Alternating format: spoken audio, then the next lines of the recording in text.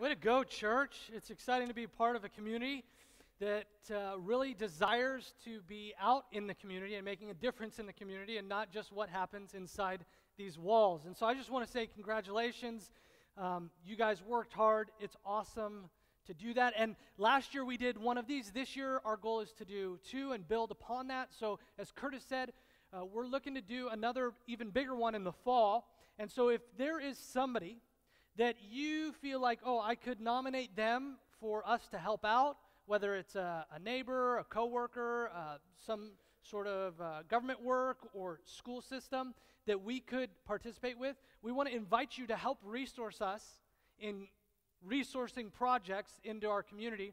Or if you've got an interest in helping maybe lead a project and taking on a little bit more responsibility, we want to invite you out to guest services after the service, just to put your name down and continue to foster a heart in our church of serving outside of our walls, of getting into the community and showing them that what we're going to talk about today makes a huge difference, not just in here, but out there. And so, way to go. Today, we are going to kind of split you into two different groups of people. I'm aware that in this space of Easter, there are some people that the first 15, 20 minutes of the service has been like an exciting expression for you. You're singing these worship songs. You're believing that that Jesus is resurrected from the grave. You're excited about making that statement that today has a significant impact on your life because you have placed your faith in Jesus Christ. And you're like, yes, the first part of the service was great. I loved it. And then there's a group of people here who are like, that first part of the service was weird. Like, why are you singing and joyful about this thing that's going on? And maybe you're here because a parent or a friend, a neighbor invited you, and you're like, as soon as this service can get over with, like, let's get to Easter meal and stuff. Right now, those of you that loved singing worship songs, you had your time. This time is for those that are sitting here that maybe you're doubting, maybe you're skeptical, maybe you're thinking this whole Jesus thing is a stupid, stupid joke, and I'm an idiot. Welcome. We're so glad you're here. It's good to have you. And the next 20 minutes or so, I want to help us navigate what it looks like to interact with God and interact with this thing that we hear people singing about and these Christians that say that there's this resurrected Jesus, and what difference does it really make? And so I'm going to pray for us, and then we'll dive in to this little thing we call Christianity. Let's pray. God, I ask for those that are in this place that have walked away from following you, or frankly, they just disdain you. They don't like you at all. Or they think you're a made-up character, or whatever. God, whatever it is that you have got them into this space to hear the good news, I pray by your Spirit's power that you speak through me and that you stir hearts to say yes to you for the glory of you and the reality of what you have to offer. In Jesus' name, amen. To start off, I want to share with you a picture of my youngest daughter. This is Adeline. And, oh man. And this is, as you can see, this is at bedtime. Now, for the Froese family, the most unholy hour of the day is bedtime. For some reason, kids take like 45 minutes to do what should be done in 2 minutes. And so oftentimes, by the time the kids are in bed, am quite frustrated. I've probably yelled a couple times. I've asked a million times, why are you still brushing your teeth and you don't have any toothpaste on there? Part of my ritual is at the end of the night, right before they go to bed, I go around and I give my kids a hug and kiss and I say goodnight. Adeline has started on her own a tradition in which when I come to her bed, she wraps her little arms around my neck and she gently pulls me in to give me a kiss. But Adeline's thing is that she doesn't kiss me on the lips. she kisses me square on the forehead. And if I go in for a kiss on the lips, she puts her hand on the back of my head and tilts it forward so that she can give me a kiss on the forehead. In that moment, the world is right. All the tension and frustration that I've just experienced with her, mostly her, all the things that just minutes ago I was frustrated with, all the worries of the day, in that moment of a little daughter's kiss on her father's forehead. The world is right, and I want to stay in that moment. But there's also something very wrong about that moment.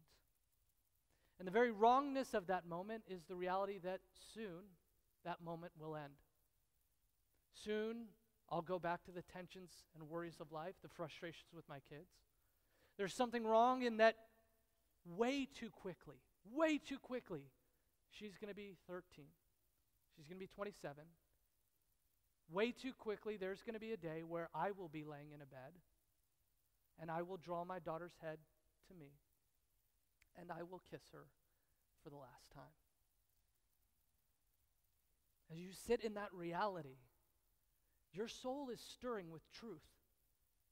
The emotions that you're feeling, the tension that you're feeling about the rightness of that moment, the rightness of that father-daughter interaction of love, where the heart is connected in a way where peace is in there, is also held with this tension of it being wrong because it has to come to an end. And your soul stirs. Perhaps you don't connect with that story. Perhaps this is better. Perhaps 2 weeks ago, when Virginia won the NCAA championship, there we go. You know, your heart stirred in a way that you were anticipating for maybe years, maybe decades, and maybe only just a couple hours. But in the time where they sunk that three-pointer, where they went in the lead, there was something that happened to your soul that was more than emotion, where you sat on the edge of your seat, you cheered, you yelled, you screamed, you were so excited. Or if you were on the other team, the other end. Anger and feelings. But in that moment, there was this sense of just elation where you're like, they finally won the championship. My team won, and you were so excited. And then you woke up the next day, and yes, they were still champions, but that sense of what was in that moment so good and pure and exciting was now a little bit less. Maybe that's not for you. Maybe sports don't interest you. How about food? Where were you when you ate the greatest steak in your life? Some of you don't eat meat. Let me just pray for you right now. No, just kidding. But I remember where I was. I was in Hawaii, and I was at Ruth's Chris Steakhouse. And ladies and gentlemen, I'm a quick eater. I think I ate an 8-ounce filet in about an hour. I savored every delicious, perfectly cooked, buttery goodness. That in that moment, there was something that my tongue screamed at me, oh my goodness, this is good. Take your time. Enjoy it. Oh. And in that depth of even that flavor of the steak, there was something that stirred my soul, and yet dinner came to an end. Maybe that's still not you. Perhaps it's a musical score. For me, when I hear the score of Apollo 13, there's something that goes on that's beyond emotions, but stirs to beauty, stirs to tension, stirs to the reality of a story that I'm in. It sings to my soul in a way where I'm held breathless at moments by the sound of the orchestra gaining momentum. And that too comes to an end. There's a rightness in each one of these things that I would say we have to pay attention to, people. There's a beauty in each one of these things, and so much more that draws us to something beyond ourselves. Because at some point in time they end, and we know we're left with the longing that's still there. C.S. Lewis said this about all of life's desires. If we find ourselves with a desire that nothing in this world can satisfy, steak, championships, music, a daughter's kiss. If we find ourselves with a desire that nothing in this world can satisfy, the most probable explanation is that we were made for another world. Or, to put it what I believe more properly, perhaps we were made for a world grander than this. For a relationship more significant than this. But what we can do, and we have the option to do this, we can look at these things that stir our soul, whether it's in joy or deep, deep despair, and we can just say, it is what it is. There is no God. You have the right to say that. But I think that the stirring in you calls that out as a lie. I think you know that. We live in a world that says, no God, no God, no God. But I think if we sit and pause and we look at these beautiful moments, there's something in our soul that goes, no, that can't be true. It can't just be neural pathways shooting electrons and creating dopamine release so that we feel good about. That you're telling me that my entire interaction with my daughter, in which there's a love connection of beauty and innocence and love, that it's just a chemical interaction that has absolutely no meaning. I believe you and I, if we're honest with ourselves, we call that baloney. There's something deeper going on. And so if there's not no God, if there's something beyond this that's beckoning us, calling us, affirming in us this longing, we then have to ask ourselves, well then, which God? Which God is it? And for me, this is a personal statement in which I journeyed into that question when I was in high school.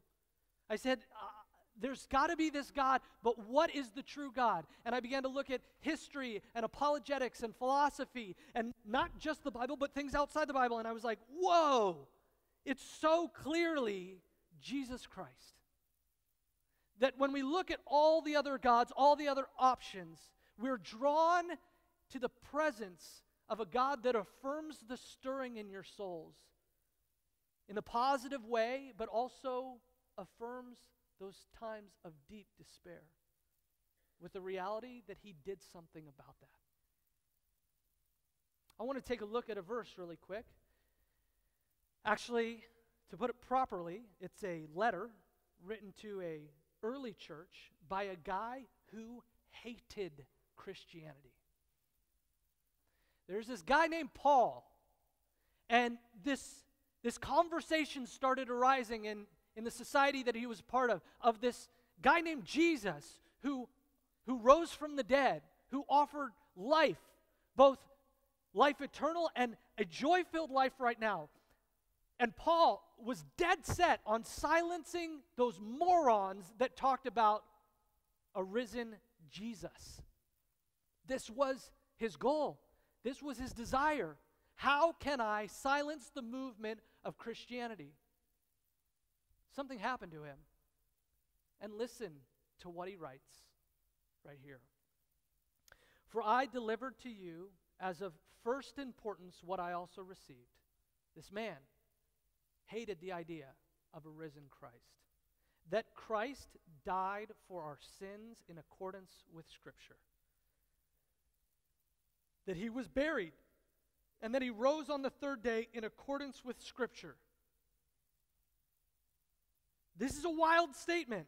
And that he appeared to Cephas, however you want to say that, then to the 12. Then he appeared to more than 500 brothers at one time. In other words, you doubt this? Go talk to people.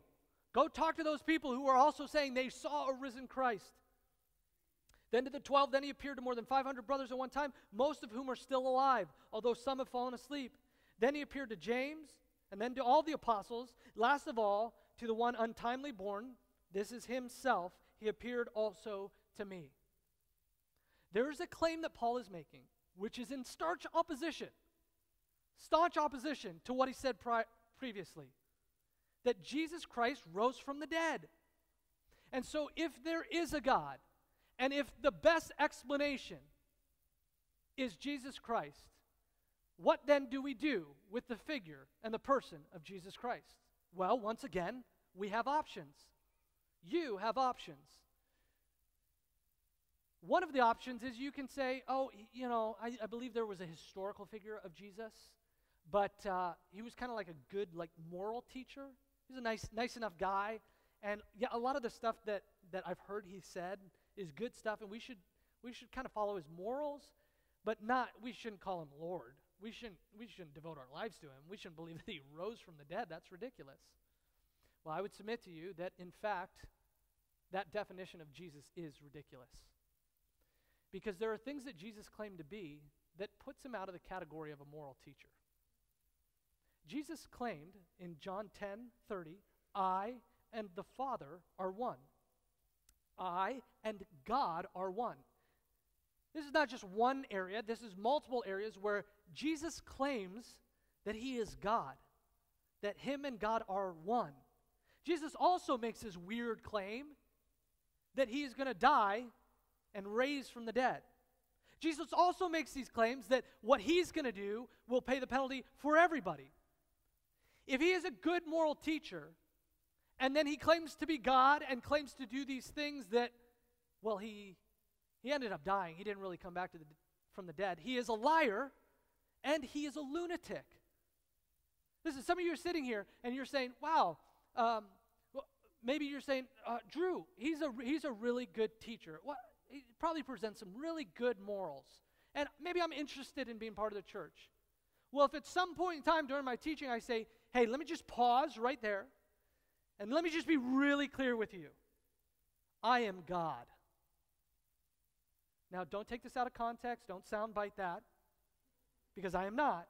But you would then rightfully say, I am gone. I'm out of here. That guy's nuts. He thinks he's God. And all the morality that I teach would just be excused because the lunacy, and if I claimed even more like I was going to die and raise from the dead, when I didn't raise from the dead, you would be like, I can't count on anything this guy says. Rightfully so. So we cannot say that Jesus was a great moral teacher with the claims that he made. He'd be a lunatic and a liar. Well, what's the other option? Well, the other option is this. We could say he's a legend. It was a legend. You know, a lot of disciples, a lot of the people that were following Jesus, they had a lot invested in him. And they're like, oh, you're going to do great things. Okay, you're going to conquer. All right, great. And then they saw him on the cross, and they're like, oh, no. Oh, no. Our plan is ruined. He's dead. What do we do? I've got an idea. What if we tell everybody he raised from the dead? Now, with the authority of Jesus Christ, we'd say, wow, that's a great idea.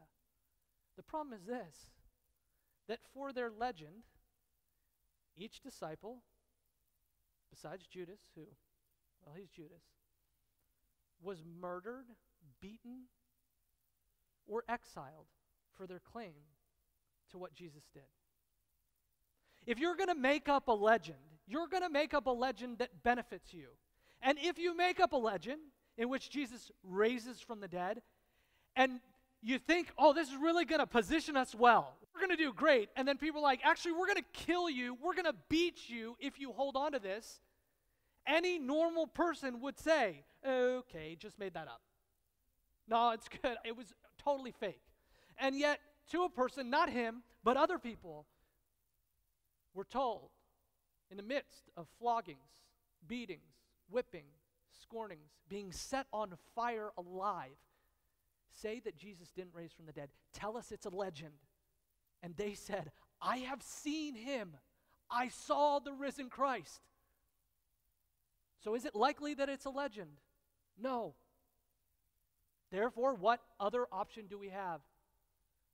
I would submit that the greatest option left to us is the greatest answer that we are looking for, which is that he is actually Lord.